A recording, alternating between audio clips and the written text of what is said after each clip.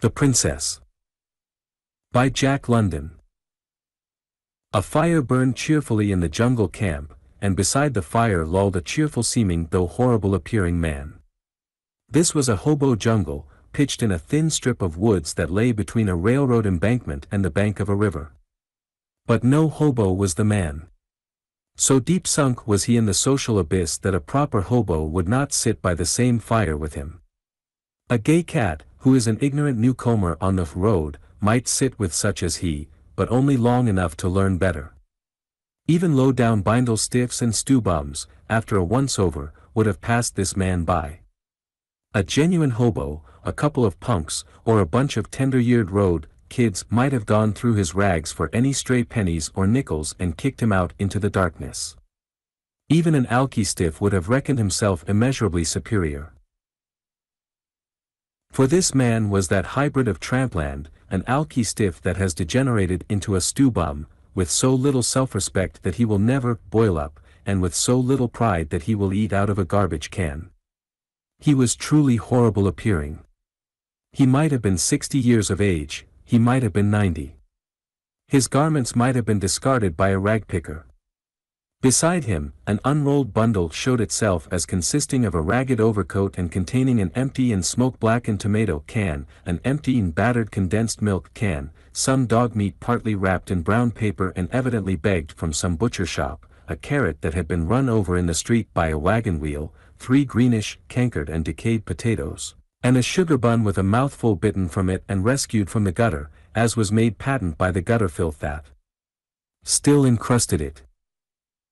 A prodigious growth of whiskers, grayish dirty and untrimmed for years, sprouted from his face. This hirsute growth should have been white, but the season was summer and it had not been exposed to a rain shower for some time. What was visible of the face looked as if at some period it had stopped a hand grenade. The nose was so variously malformed in its healed brokenness that there was no bridge, while one nostril, the size of a pea, opened downward, and the other, the size of a robin's egg, tilted upward to the sky. One eye, of normal size, dim brown and misty, bulged to the verge of popping out, and as if from senility wept copiously and continuously. The other eye, scarcely larger than a squirrel's and as uncannily bright, twisted up obliquely into the hairy scar of a bone-crushed eyebrow. And he had but one arm. Yet was he cheerful. On his face, in mild degree, was depicted sensuous pleasure as he lethargically scratched his ribs with his one hand. He pawed over his food scraps, debated, then drew a 12-ounce druggist bottle from his inside coat pocket.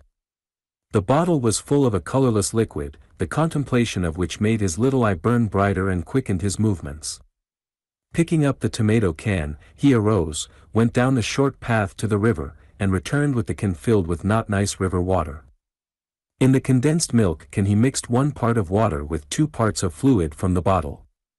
This colorless fluid was druggist's alcohol, and as such is known in trampland as alki.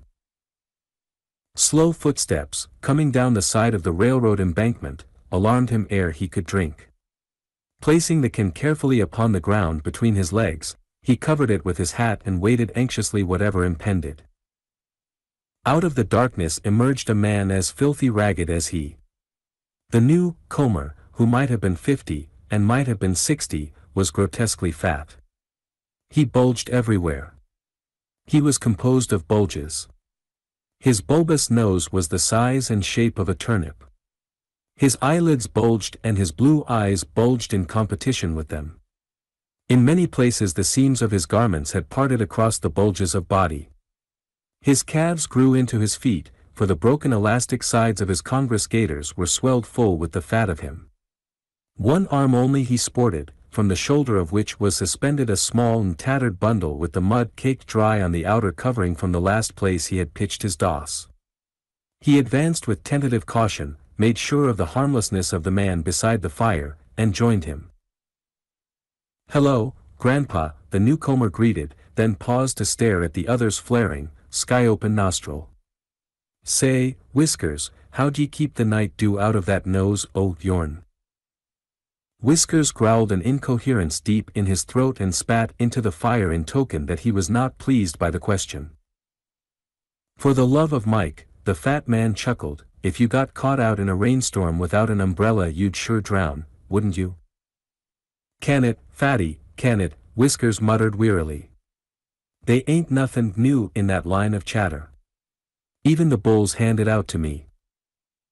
But you can still drink, I hope, Fatty at the same time mollified and invited, with his one hand deftly pulling the slip knots that fastened his bundle. From within the bundle he brought to light a 12-ounce bottle of alki. Footsteps coming down the embankment alarmed him, and he hid the bottle under his hat on the ground between his legs. But the next comer proved to be not merely one of their own ilk, but likewise to have only one arm. So forbidding of aspect was he that greetings consisted of no more than grunts. Huge-boned, tall, gaunt to cadaverousness, his face a dirty death's head, he was as repellent a nightmare of old age as ever door imagined. His toothless, thin-lipped mouth was a cruel and bitter slash under a great curved nose that almost met the chin and that was like a buzzard's beak. His one hand, lean and crooked, was a talon.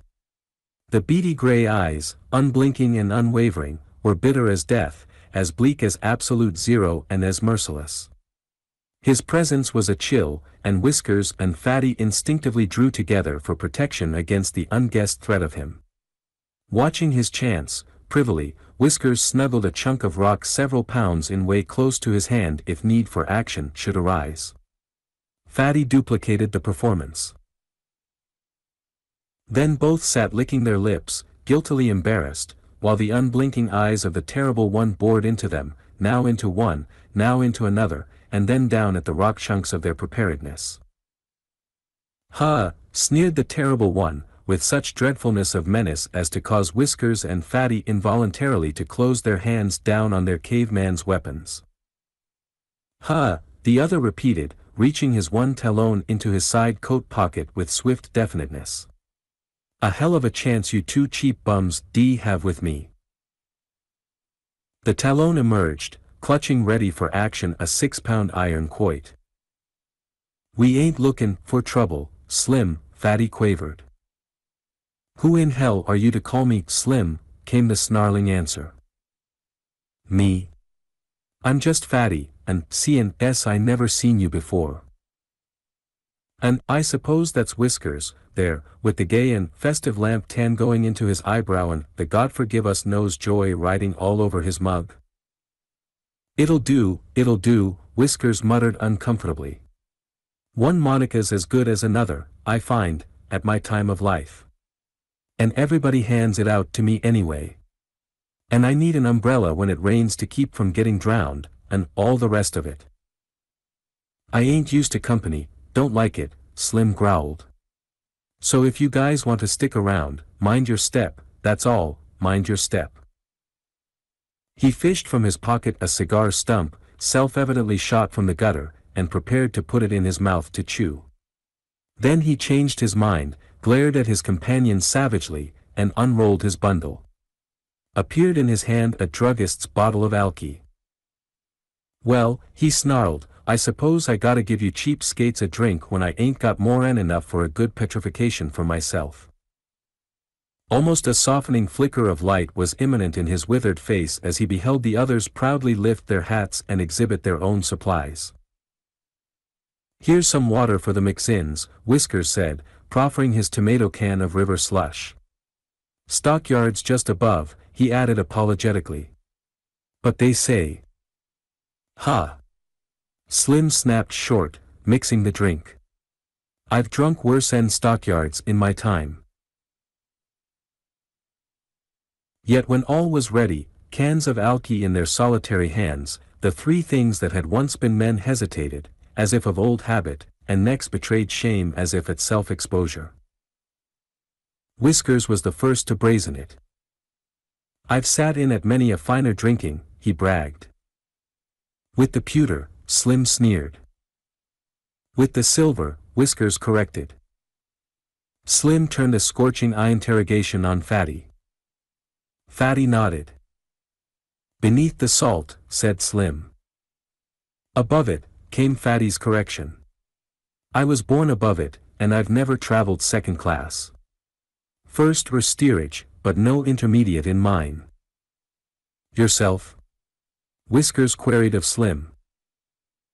In broken glass to the Queen, God bless her, Slim answered, solemnly, without snarl or sneer. In the pantry? Fatty insinuated. Simultaneously Slim reached for his quoit, and Whiskers and Fatty for their rocks.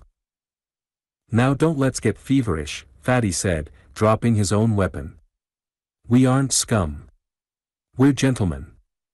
Let's drink like gentlemen. Let it be a real drinking, Whiskers approved. Let's get petrified, Slim agreed. Many a distillery's flowed under the bridge since we were gentlemen, but let's forget the long road we've traveled since, and hit our doss in the good old fashion in which every gentleman went to bed when we were young. My father done it, did it, Fatty concurred and corrected, as old recollections exploded long-sealed brain cells of connotation and correct usage. The other two nodded a descent from similar fathers, and elevated their tin cans of alcohol. By the time each had finished his own bottle and from his rags fished forth a second one, their brains were well mellowed and aglow, although they had not got around to telling their real names. But their English had improved. They spoke it correctly, while the argot of trampland ceased from their lips. It's my constitution, Whiskers was explaining. Very few men could go through what I have and live to tell the tale. And I never took any care of myself. If what the moralists and the physiologists say were true, I'd have been dead long ago. And it's the same with you too.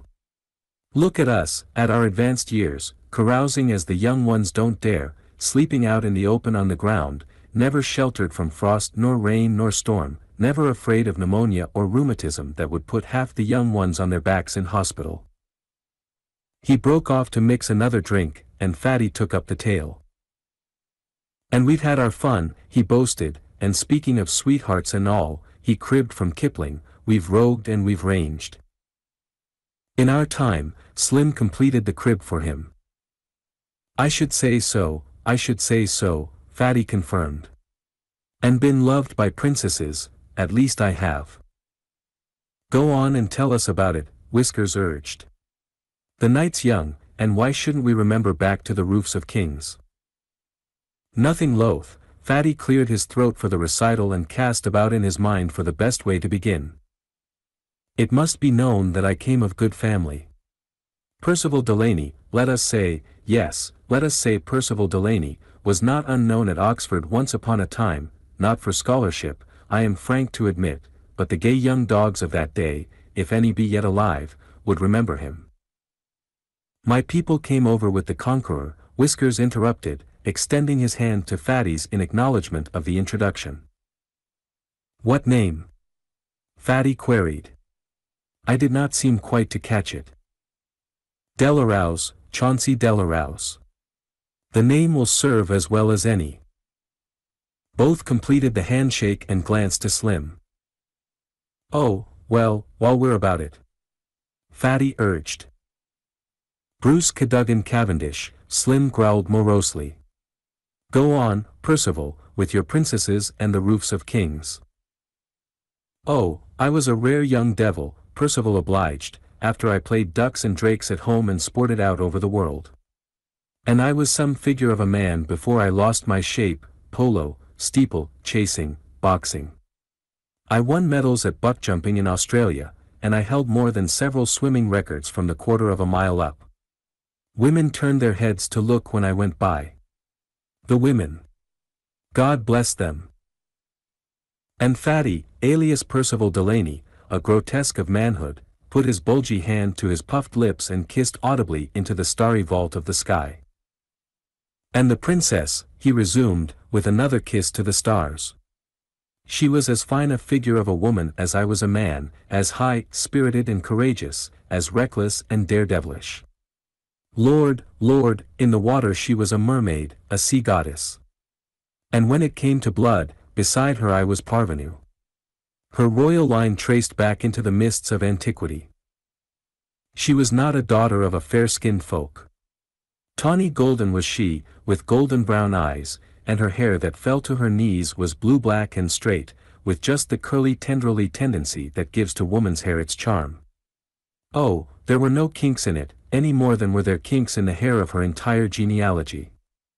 For she was Polynesian, glowing, golden, lovely and lovable, royal Polynesian. Again he paused to kiss his hand to the memory of her, and Slim, alias Bruce Cadogan Cavendish, took advantage to interject. "Ha! Maybe you didn't shine in scholarship, but at least you gleaned a vocabulary out of Oxford. And in the South Seas garnered a better vocabulary from the lexicon of love." Percival was quick on the uptake. "It was the island of Talofa," he went on, "meaning love, the Isle of Love, and it was her island. Her father, the king, an old man, sat on his mats with paralyzed knees and drank square-faced gin all day and most of the night, out of grief, sheer grief. She, my princess, was the only issue, her brother having been lost in their double canoe in a hurricane while coming up from a voyage to Samoa. And among the Polynesians the royal women have equal right with the men to rule. In fact, they trace their genealogies always by the female line." To this both Chauncey Delarose and Bruce Cadogan Cavendish nodded prompt affirmation. "Ah," said Percival, "I perceive you both know the South Seas, wherefore, without undue expenditure of verbiage on my part, I am assured that you will appreciate the charm of my princess, the Princess Tuenui of Talofa, the Princess of the Isle of Love." He kissed his hand to her, sipped from his condensed milk can a man-sized drink of druggist's alcohol, and to her again kissed her hand. But she was coy, and ever she fluttered near to me but never near enough. When my arm went out to her to girdle her, presto, she was not there. I knew, as never before, nor since, the thousand dear and delightful anguishes of love frustrated but ever resilient and beckoned on by the very goddess of love. "Some vocabulary," Bruce Cadogan Cavendish muttered in aside to Chauncey Delarose. But Percival Delaney was not to be deterred. He kissed his pudgy hand aloft into the night and held warmly on.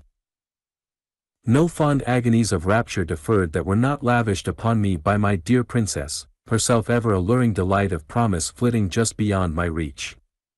Every sweet lover's inferno unguessed of by Dante she led me through. Ah! Those swooning tropic nights, under our palm trees, the distant surf a languorous murmur as from some vast sea shell of mystery, when she, my princess, all but melted to my yearning, and with her laughter, that was as silver strings by buds and blossoms smitten, all but made lunacy of my lover's ardency. It was by my wrestling with the champions of Talofa that I first interested her. It was by my prowess at swimming that I awoke her. And it was by a certain swimming deed that I won from her more than coquettish smiles and shy timidities of feigned retreat. We were squidding that day, out on the reef, you know how, undoubtedly, diving down the face of the wall of the reef, 5 fathoms, 10 fathoms, any depth within reason, and shoving our squid sticks into the likely holes and crannies of the coral where squid might be layering. With the squid stick, bluntly sharp at both ends, perhaps a foot long, and held crosswise in the hand, the trick was to gouge any lazying squid until he closed his tentacles around fist, stick and arm. Then you had him, and came to the surface with him, and hit him in the head which is in the center of him, and peeled him off into the waiting canoe. And to think I used to do that." Percival Delaney paused a moment, a glimmer of awe on his rotund face, as he contemplated the mighty picture of his youth. "Why, I've pulled out a squid with tentacles 8 feet long, and done it under 50 feet of water. I could stay down 4 minutes. I've gone down, with a coral rock to sink me, in 110 feet to clear a fouled anchor. And I could back dive with a once over and go in feet first from 80 feet above the surface."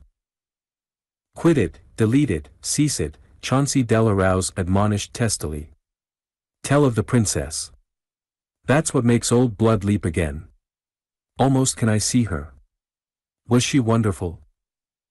Percival Delaney kissed unutterable affirmation. "I have said she was a mermaid. She was. I know she swam 36 hours before being rescued, after her schooner was capsized in a double squall.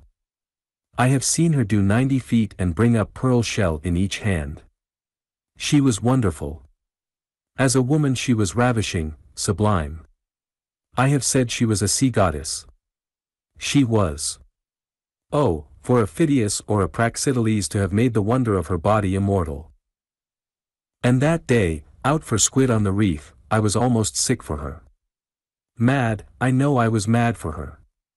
We would step over the side from the big canoe, and swim down, side by side, into the delicious depths of cool and color, and she would look at me, as we swam, and with her eyes tantalize me to further madness. And at last, down, far down, I lost myself and reached for her. She eluded me like the mermaid she was, and I saw the laughter on her face as she fled. She fled deeper, and I knew I had her, for I was between her and the surface, but in the muck coral sand of the bottom she made a churning with her squid stick. It was the old trick to escape a shark. And she worked it on me, rolling the water so that I could not see her. And when I came up, she was there ahead of me, clinging to the side of the canoe and laughing. Almost I would not be denied. But not for nothing was she a princess. She rested her hand on my arm and compelled me to listen. We should play a game, she said, enter into a competition for which should get the more squid, the biggest squid, and the smallest squid. Since the wagers were kisses, you can well imagine I went down on the first next dive with soul aflame. I got no squid. Never again in all my life have I dived for squid. Perhaps we were 5 fathoms down and exploring the face of the reef wall for lurking places of our prey, when it happened. I had found a likely lair and just proved it empty, when I felt or sensed the nearness of something inimical. I turned. There it was, alongside of me, and no mere fish shark.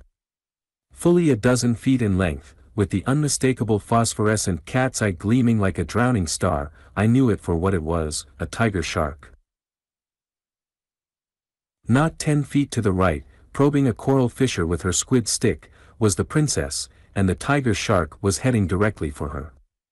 My totality of thought was precipitated to consciousness in a single all-embracing flash. The man-eater must be deflected from her, and what was I, except a mad lover who would gladly fight and die, or more gladly fight and live, for his beloved? Remember, she was the woman wonderful, and I was aflame for her. Knowing fully the peril of my act, I thrust the blunt sharp end of my squid stick into the side of the shark, much as one would attract a passing acquaintance with a thumb nudge in the ribs. And the man-eater turned on me. You know the South Seas, and you know that the tiger shark, like the bald-faced grizzly of Alaska, never gives trail. The combat, fathoms deep under the sea, was on, if by combat may be named such a one-sided struggle. The princess, unaware, caught her squid and rose to the surface. The man-eater rushed me.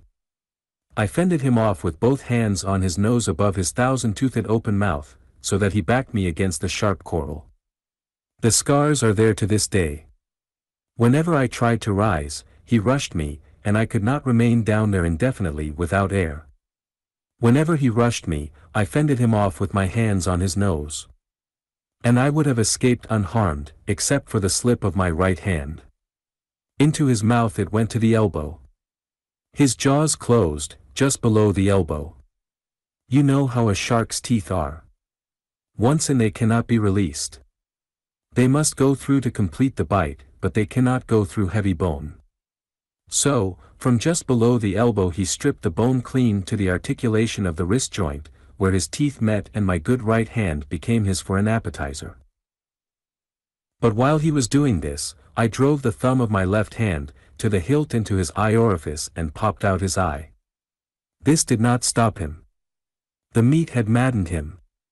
He pursued the gushing stump of my wrist. Half a dozen times I fended with my intact arm. Then he got the poor mangled arm again, closed down, and stripped the meat off the bone from the shoulder down to the elbow joint, where his teeth met, and he was free of his second mouthful of me. But, at the same time, with my good arm, I thumbed out his remaining eye. Percival Delaney shrugged his shoulders, ere he resumed. From above, those in the canoe had beheld the entire happening and were loud in praise of my deed. To this day they still sing the song of me, and tell the tale of me. And the princess. His pause was brief but significant. The princess married me. Oh, well-a-day and lack-a-day, the whirligig of time and fortune, the topsy-turviness of luck, the wooden shoe going up and the polished heel descending a French gunboat, a conquered island kingdom of Oceania, today ruled over by a peasant-born, unlettered, colonial gendarme, and... He completed the sentence and the tale by burying his face in the down-tilted mouth of the condensed milk can and by gurgling the corrosive drink down his throat in thirsty gulps. After an appropriate pause, Chauncey Delarose, otherwise Whiskers, took up the tale. Far be it from me to boast of no matter what place of birth I have descended from to sit here by this fire with such as chance along. I may say, however, that I, too, was once a considerable figure of a man. I may add that it was horses, plus parents too indulgent, that exiled me out over the world. I may still wonder to query, are Dover's cliffs still white? Ha! Bruce Cadogan Cavendish sneered. Next you'll be asking, how fares the old Lord Warden? And I took every liberty, and vainly, with a constitution that was iron, Whiskers hurried on. Here I am with my 70 behind me, and back on that long road have I buried many a youngster that was as rare and devilish as I, but who could not stand the pace. I knew the worst too young. And now I know the worst too old. But there was a time, alas all too short, when I knew the best. I, too, kiss my hand to the princess of my heart. She was truly a princess, Polynesian, 1,000 miles and more away to the eastward and the south from Delaney's Isle of Love. The natives of all around that part of the South Seas called it the Jolly Island. Their own name, the name of the people who dwelt thereon, translates delicately and justly into the Island of Tranquil Laughter. On the chart you will find the erroneous name given to it by the old navigators to be Manitomana. The seafaring gentry the round ocean around called it the Adamless Eden. And the missionaries for a time called it God's Witness, so great had been their success at converting the inhabitants. As for me, it was, and ever shall be, paradise. It was my paradise, for it was there my princess lived. John Asabili Tungi was king. He was full-blooded native, descended out of the oldest and highest chief stock that traced back to Manua, which was the primeval sea home of the race. Also was he known as John the Apostate. He lived a long life and apostatized frequently. First converted by the Catholics, he threw down the idols, broke the taboos, cleaned out the native priests, executed a few of the recalcitrant ones, and sent all his subjects to church.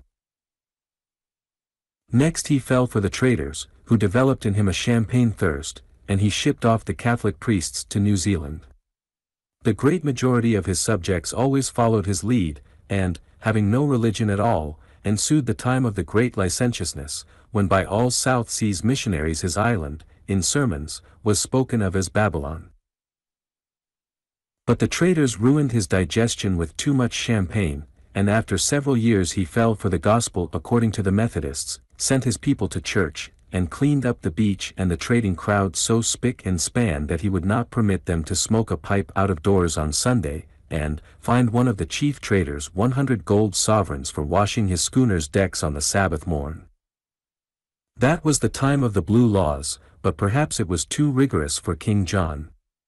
Off he packed the Methodists, one fine day, exiled several hundred of his people to Samoa for sticking to Methodism, and, of all things, invented a religion of his own, with himself the figurehead of worship.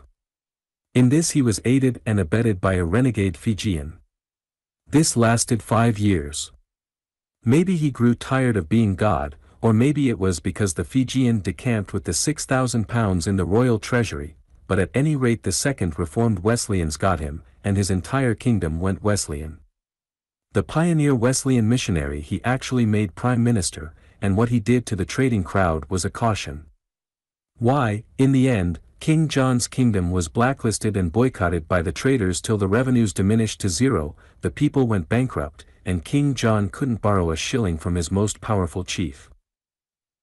By this time he was getting old, and philosophic, and tolerant, and spiritually atavistic.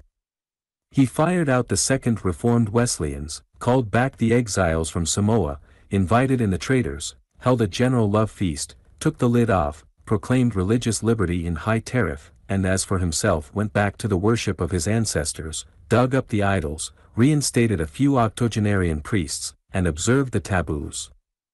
All of which was lovely for the traders, and prosperity reigned. Of course, most of his subjects followed him back into heathen worship. Yet quite a sprinkling of Catholics, Methodists and Wesleyans remained true to their beliefs and managed to maintain a few squalid, one-horse churches. But King John didn't mind, any more than did he the high times of the traders along the beach. Everything went, so long as the taxes were paid. Even when his wife, Queen Mamare, elected to become a Baptist and invited in a little, weazened, sweet-spirited, club-footed Baptist missionary, King John did not object. All he insisted on was that these wandering religions should be self-supporting and not feed a pennyworths out of the royal coffers.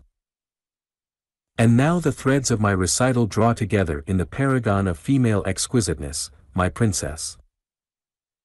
Whiskers paused, placed carefully on the ground his half-full condensed milk can with which he had been absently toying, and kissed the fingers of his one hand audibly aloft. She was the daughter of Queen Mamare.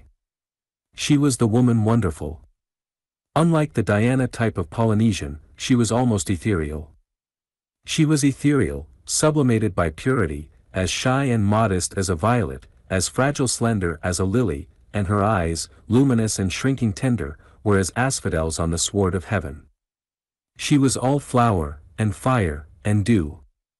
Hers was the sweetness of the mountain rose, the gentleness of the dove. And she was all of good as well as all of beauty, devout in her belief in her mother's worship, which was the worship introduced by Ebenezer Naismith, the Baptist missionary. But make no mistake. She was no mere sweet spirit ripe for the bosom of Abraham. All of exquisite deliciousness of woman was she.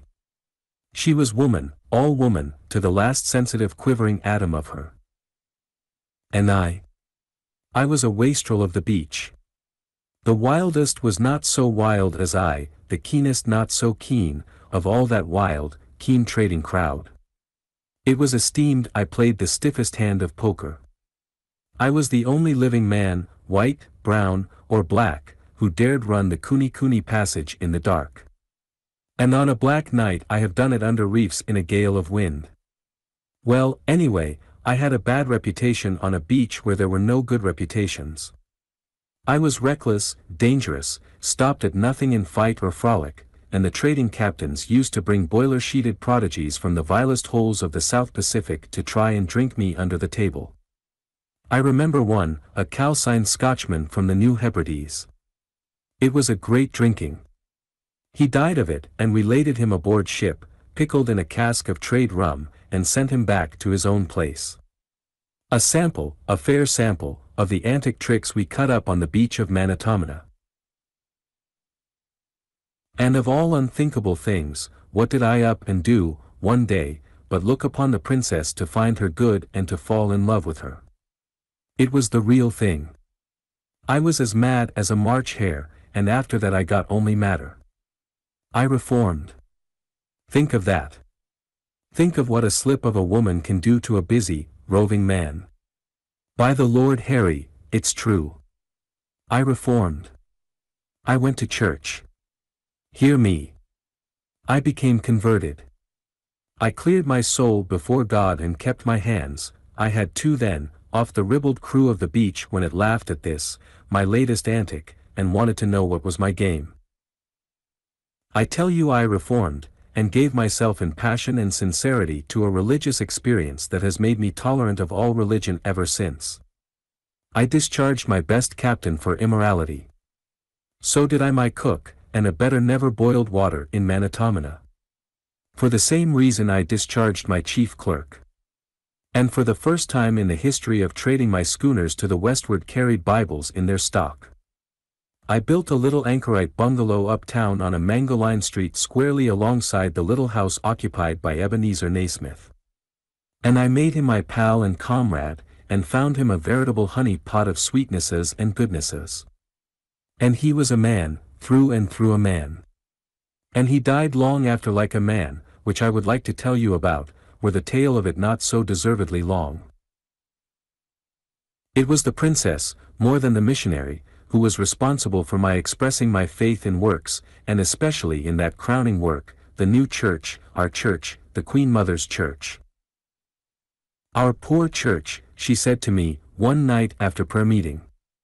I had been converted only a fortnight. It is so small its congregation can never grow. And the roof leaks.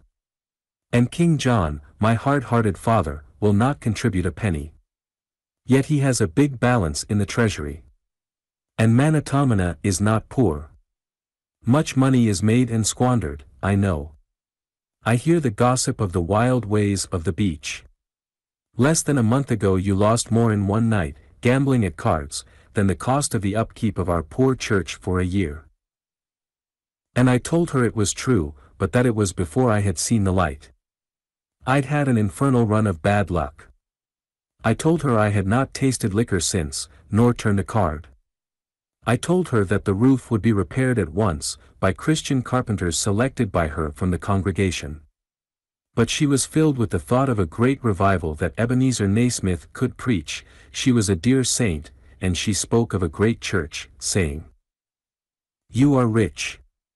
You have many schooners, and traders in far islands, and I have heard of a great contract you have signed to recruit labor for the German plantations of Upolu. They say, next to Schweitzer, you are the richest trader here.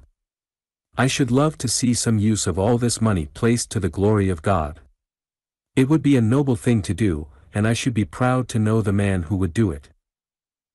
I told her that Ebenezer Naismith would preach the revival, and that I would build a church great enough in which to house it. "As big as the Catholic Church?" she asked. This was the ruined cathedral, built at the time when the entire population was converted, and it was a large order, but I was afire with love, and I told her that the church I would build would be even bigger. "But it will take money," I explained. "And it takes time to make money." "You have much," she said. "Some say you have more money than my father, the king." "I have more credit," I explained. "But you do not understand money. It takes money to have credit. So, with the money I have, and the credit I have, I will work to make more money in credit, and the church shall be built." Work. I was a surprise to myself. It is an amazement, the amount of time a man finds on his hands after he's given up carousing, and gambling, and all the time-eating diversions of the beach. And I didn't waste a second of all my newfound time. Instead I worked it overtime. I did the work of half a dozen men. I became a driver. My captains made faster runs than ever and earned bigger bonuses, as did my supercargoes, who saw to it that my schooners did not loaf and dawdle along the way. And I saw to it that my supercargoes did see to it. And good. By the Lord Harry, I was so good it hurt. My conscience got so expansive and fine-strung it lamed me across the shoulders to carry it around with me. Why, I even went back over my accounts and paid Schweitzer 50 quid I'd jiggered him out of in a deal in Fiji 3 years before. And I compounded the interest as well. Work. I planted sugar cane, the first commercial planting on Manitomana. I ran in cargoes of kinky heads from Maleta, which is in the Solomons, till I had 1,200 of the blackbirds putting in cane. And I sent a schooner clear to Hawaii to bring back a dismantled sugar mill and a German who said he knew the field end of cane. And he did, and he charged me $300 screw a month, and I took hold of the mill end. I installed the mill myself, with the help of several mechanics I brought up from Queensland. Of course there was a rival. His name was Motomo. He was the very highest chief blood next to King John's. He was full native, a strapping, handsome man, with a glowering way of showing his dislikes. He certainly glowered at me when I began hanging around the palace. He went back in my history and circulated the blackest tales about me. The worst of it was that most of them were true. He even made a voyage to Apia to find things out, as if he couldn't find a plenty right there on the beach of Manitomena. And he sneered at my failing for religion, and at my going to prayer meeting, and, most of all, at my sugar planting. He challenged me to fight, and I kept off of him. He threatened me, and I learned in the nick of time of his plan to have me knocked on the head. You see, he wanted the princess just as much as I did, and I wanted her more. She used to play the piano. So did I, once. But I never let her know after I'd heard her play the first time. And she thought her playing was wonderful, the dear, fond girl. You know the sort, the mechanical 1-2-3 tum-tum-tum schoolgirl stuff. And now I'll tell you something funnier. Her playing was wonderful to me. The gates of heaven opened to me when she played.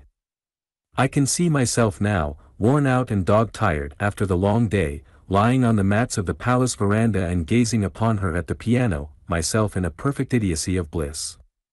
Why, this idea she had of her fine playing was the one flaw in her deliciousness of perfection, and I loved her for it.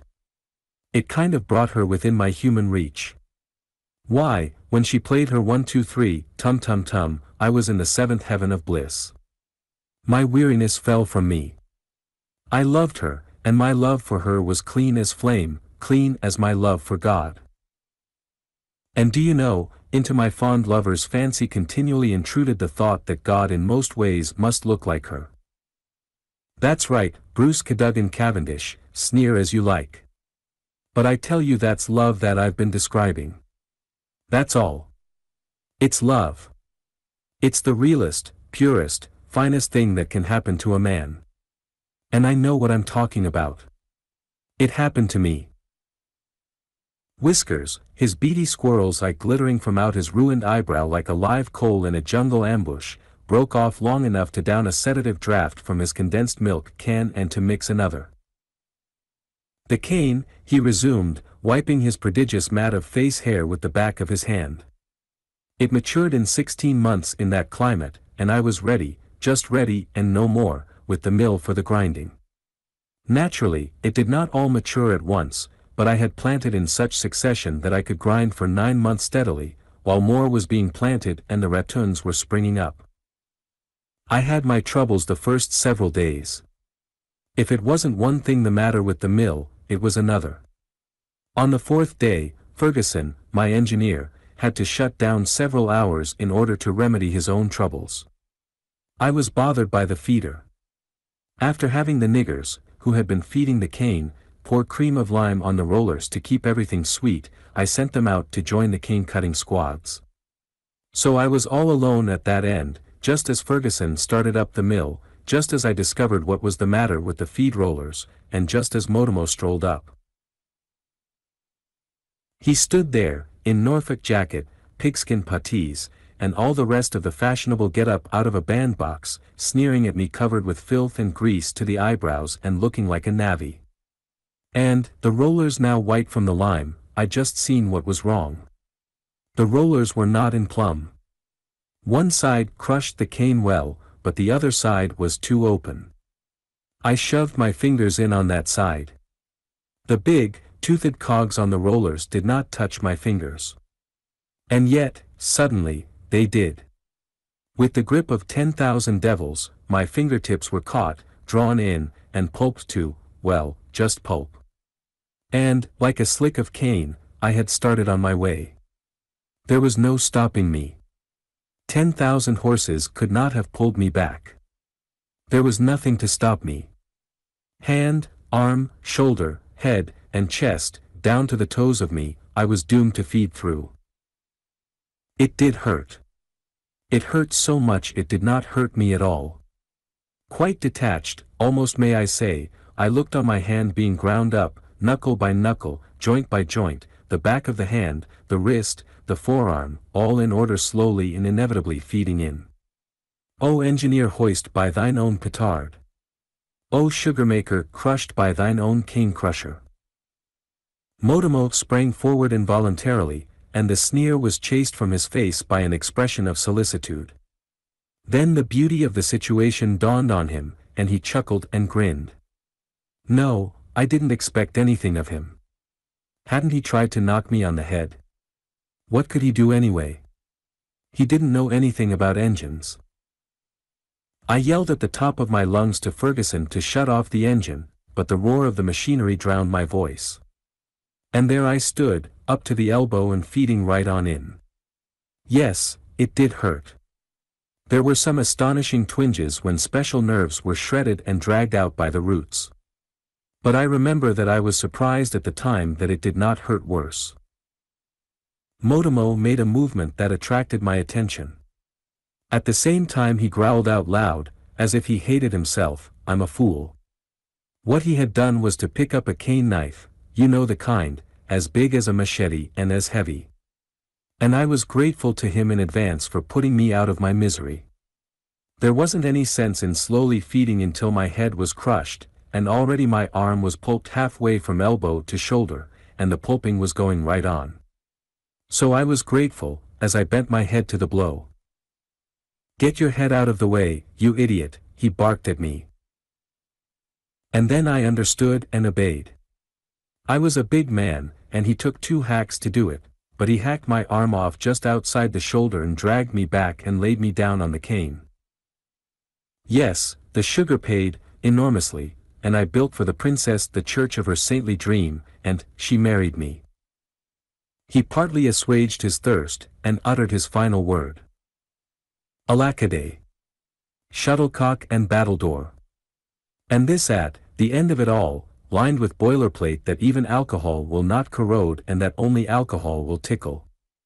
Yet have I lived, and I kiss my hand to the dear dust of my princess long asleep in the great mausoleum of King John that looks across the Vale of Manona to the alien flag that floats over the bungalow of the British Government House. Fatty pledged him sympathetically, and sympathetically drank out of his own small can. Bruce Cadogan Cavendish glared into the fire with implacable bitterness. He was a man who preferred to drink by himself. Across the thin lips that composed the cruel slash of his mouth played twitches of mockery that caught Fatty's eye. And Fatty, making sure first that his rock chunk was within reach, challenged. "Well, how about yourself, Bruce Cadogan Cavendish? It's your turn." The other lifted bleak eyes that bored into Fatty's until he physically betrayed uncomfortableness. "I've lived a hard life," Slim grated harshly. "What do I know about love passages?"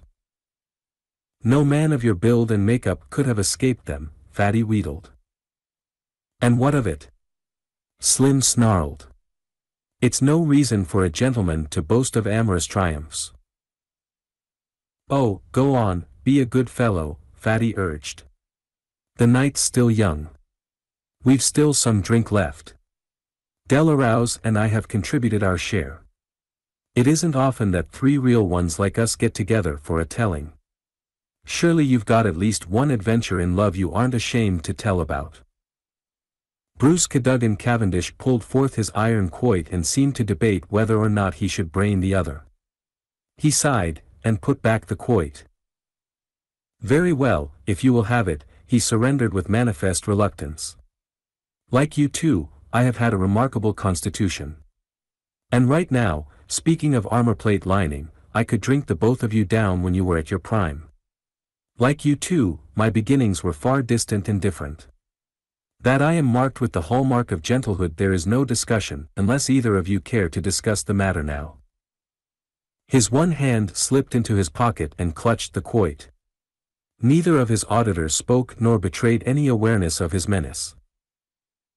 "It occurred 1,000 miles to the westward of Manitomana, on the island of Tagalog," he continued abruptly, with an air of saturnine disappointment in that there had been no discussion.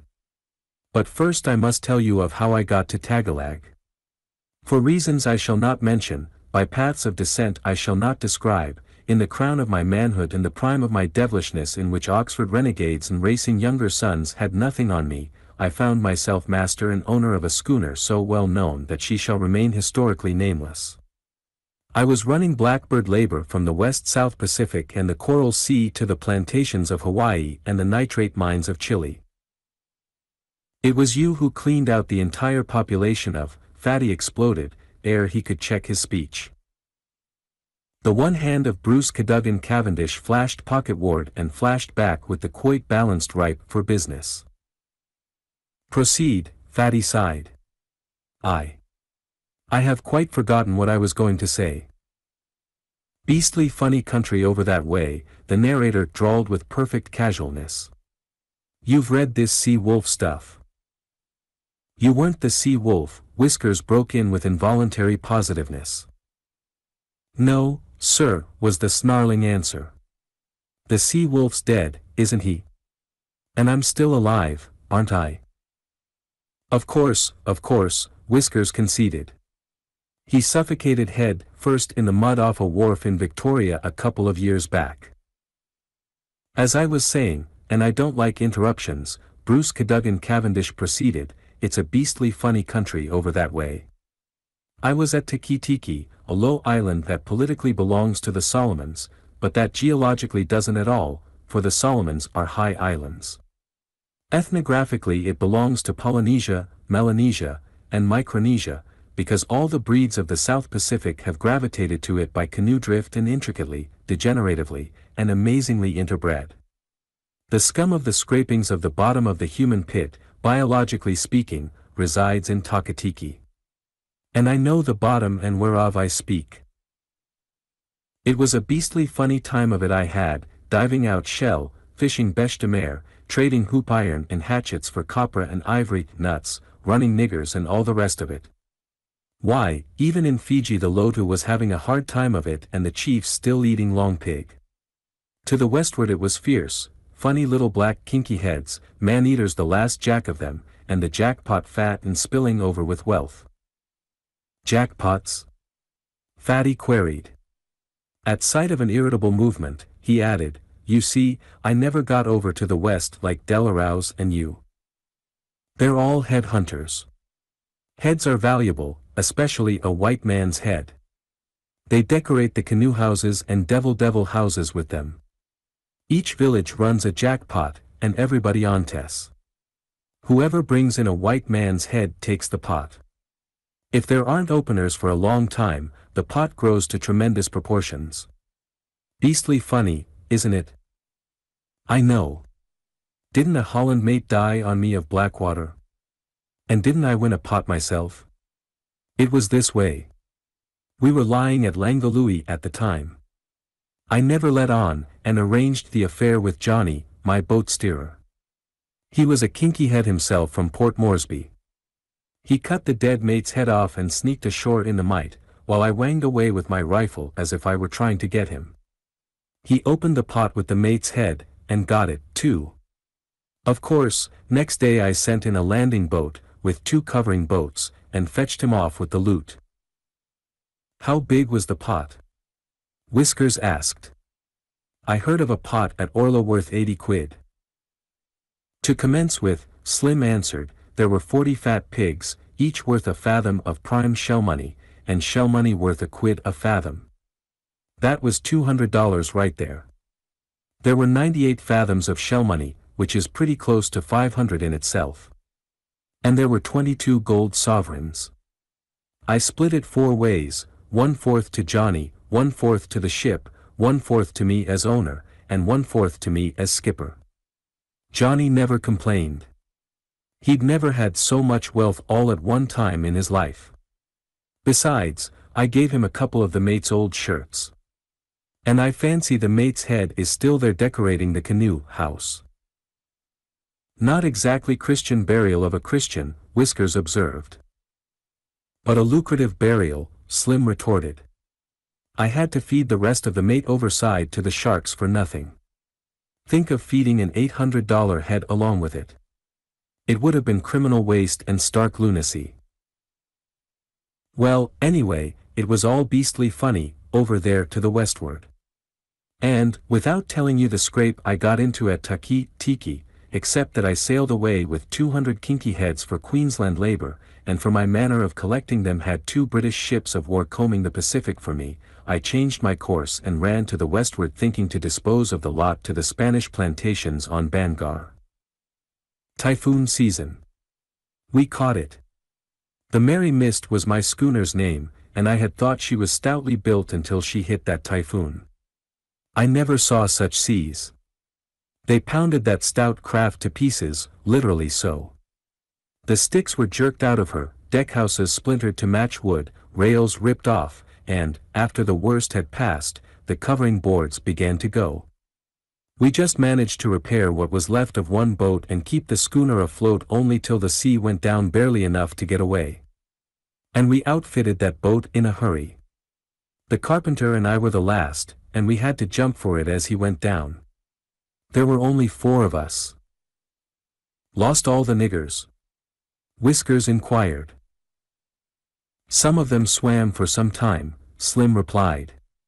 But I don't fancy they made the land. We were 10 days in doing it. And we had a spanking breeze most of the way. And what do you think we had in the boat with us? Cases of square-faced gin and cases of dynamite. Funny, wasn't it? Well, it got funnier later on. Oh, there was a small beaker of water, a little salt horse, and some saltwater-soaked sea biscuit, enough to keep us alive to Tagalog. Now Tagalog is the disappointingest island I've ever beheld. It shows up out of the sea so as you can make its fall 20 miles off. It is a volcano cone thrust up out of deep sea, with a segment of the crater wall broken out. This gives sea entrance to the crater itself, and makes a fine sheltered harbor. And that's all. Nothing lives there. The outside and the inside of the crater are too steep. At one place, inside, is a patch of about 1,000 coconut palms. And that's all, as I said, saving a few insects. No 4-legged thing, even a rat, inhabits the place. And it's funny, most awful funny, with all those coconuts, not even a coconut crab. The only meat food living was schools of mullet in the harbor, fattest, finest, biggest mullet I ever laid eyes on. And the 4 of us landed on the little beach and set up housekeeping among the coconuts with a larder full of dynamite and square-face. Why don't you laugh? It's funny, I tell you. Try it sometime. Holland gin and straight coconut diet. I've never been able to look a confectioner's window in the face since. Now I'm not strong on religion like Chauncey Delarose there, but I have some primitive ideas, and my concept of hell is an illimitable coconut plantation, stocked with cases of square face and populated by shipwrecked mariners. Funny. It must make the devil scream. You know, straight coconut is what the agriculturists call an unbalanced ration. It certainly unbalanced our digestions. We got so that whenever hunger took an extra bite at us, we took another drink of gin. After a couple of weeks of it, Olaf, a squarehead sailor, got an idea. It came when he was full of gin, and we, being in the same fix, just watched him shove a cap and short fuse into a stick of dynamite and stroll down toward the boat. It dawned on me that he was going to shoot fish if there were any about, but the sun was beastly hot, and I just reclined there and hoped he'd have luck. About half an hour after he disappeared we heard the explosion. But he didn't come back. We waited till the cool of sunset, and down on the beach found what had become of him. The boat was there all right, grounded by the prevailing breeze, but there was no Olaf. He would never have to eat coconut again. We went back, shakier than ever, and cracked another square face. The next day the cook announced that he would rather take his chance with dynamite than continue trying to exist on coconut, and that, though he didn't know anything about dynamite, he knew a sight too much about coconut. So we bit the detonator down for him, shoved in a fuse, and picked him a good fire stick, while he jolted up with a couple more stiff ones of gin. It was the same program as the day before. After a while we heard the explosion and at twilight went down to the boat, from which we scraped enough of the cook for a funeral. The carpenter and I stuck it out 2 days more, then we drew straws for it and it was his turn. We parted with harsh words, for he wanted to take a square face along to refresh himself by the way, while I was set against running any chance of wasting the gin. Besides, he had more than he could carry then, and he wobbled and staggered as he walked. Same thing, only there was a whole lot of him left for me to bury, because he prepared only half a stick. I managed to last it out till next day, when, after duly fortifying myself, I got sufficient courage to tackle the dynamite. I used only a third of a stick, you know, short fuse, with the end split so as to hold the head of a safety match. That's where I mended my predecessor's methods. Not using the match head, they'd too long fuses. Therefore, when they spotted a school of mullet, and lighted the fuse, they had to hold the dynamite till the fuse burned short before they threw it. If they threw it too soon, it wouldn't go off the instant it hit the water, while the splash of it would frighten the mullet away. Funny stuff, dynamite. At any rate, I still maintain mine was the safer method. I picked up a school of mullet before I'd been rowing 5 minutes. Fine big fat ones they were, and I could smell them over the fire. When I stood up, fire stick in one hand, dynamite stick in the other, my knees were knocking together. Maybe it was the gin, or the anxiousness, or the weakness and the hunger, and maybe it was the result of all of them, but at any rate I was all of a shake. Twice I failed to touch the fire stick to the dynamite. Then I did, heard the match head splutter, and let her go. Now I don't know what happened to the others, but I know what I did. I got turned about. Did you ever stem a strawberry and throw the strawberry away and pop the stem into your mouth? That's what I did. I threw the fire stick into the water after the mullet and held on to the dynamite. And my arm went off with the stick when it went off. Slim investigated the tomato can for water to mix himself a drink, but found it empty. He stood up. Hey ho, he yawned, and started down the path to the river. In several minutes he was back. He mixed the due quantity of river slush with the alcohol, took a long, solitary drink, and stared with bitter moodiness into the fire. Yes, but... Fatty suggested. What happened then? Oh, sad Slim. Then the princess married me, of course. But you were the only person left, and there wasn't any princess. Whiskers cried out abruptly, and then let his voice trail away to embarrassed silence. Slim stared unblinkingly into the fire. Percival Delaney and Chauncey Delarose looked at each other. Quietly, in solemn silence, each with his one arm aided the one arm of the other in rolling and tying his bundle. And in silence, bundles slung on shoulders, they went away out of the circle of firelight. Not until they reached the top of the railroad embankment did they speak. No gentleman would have done it, said Whiskers. No gentleman would have done it, Fatty agreed. Glen Ellen, California, September 26, 1916.